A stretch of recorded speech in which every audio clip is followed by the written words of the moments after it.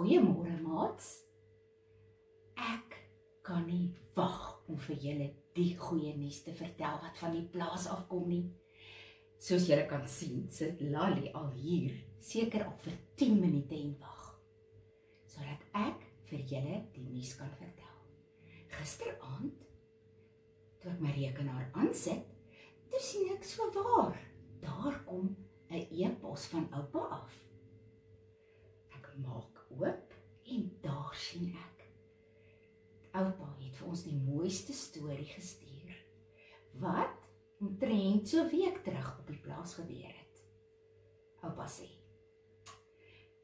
een aand, terwyl hy en ouma en Sanet by die kombuistafel sit en rammikap speel, het daar iets wonderliks gebeur.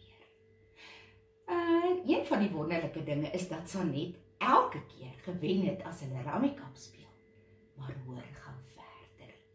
Oupa sê, hulle speel nog so lekker, toe hoor hulle 'n snaakse geluid by die kombuisvenster. Oupa staan op, hy gaan staan by die kombuisvenster en hy hoor, ek is 'n groot en sterke dier en ek doen my werk. Jy kan op my ry of jy kan my kry waar ek my karretjie trek en my lang bene rek. Raai, raai, wie is ek?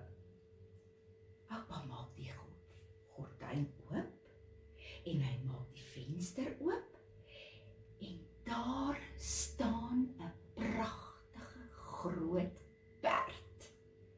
Ouma en Sanet spring op van hulle stoele en al drietjies stap by die agterdeur uit. Daar buite ontmoet hulle hierdie pragtige perd. Dis vir Sanet so mooi. Sy het nog nooit aan 'n perd gevat nie. Sy streel so oor sy hare. En weet julle, sy het sulke goue strepe in haar hare. Terwyl Sanet so vryf en vee oor die haartjies, kom sy agter. Daar's iets om die perd se nek. Ouma, sê sy, het ouma gesien? Die perd het 'n hangertjie om sy nek. Ja, so waar, sê ouma. Wag, laat ouma gou kyk. En ouma vat die groot hoofletter P, wat met goud gemaak is, in haar hand en sy lees Pennie. So waar, die perd se naam is Pennie. En Pennie staan doodstil. Oupa sê, mens kan sien dit is 'n makperd hierdie en nie 'n wilde perd nie. Anders het hy al lankal weggehardloop. O man, sê ouma, ek dink jy moet vir Pennie na die stal toe vat, vir hom kos en water gee. En dan moet jy die staldeur toemaak. Ons sit solank die ketel aan vir lekker warm tee. Oupa maak so, hy maak die staldeur weer toe en hy stap terug kombuis toe. Ouma het vir hulle die lekkerste tee gemaak en hulle eet sulke lekker groot beskuite saam met die warm tee.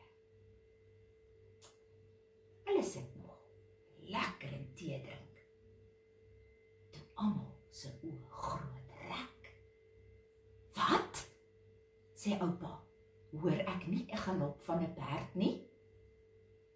Oupa staan dadelik op en Sanet en ouma agtervolg hom by die deur uit. Daar sien hulle die snaakste ding. Pennie perd met Nelly nagkapie en Karelkat op sy rug.